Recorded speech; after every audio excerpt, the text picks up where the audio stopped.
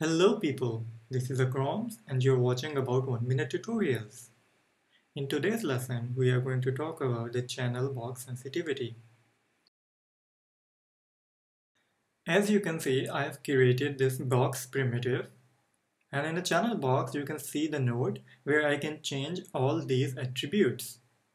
If I click first three attributes, bring my mouse over it in the viewport, middle mouse button, and click and drag, as you can see that my mouse is barely moving from left and right, but the size is dramatically changing.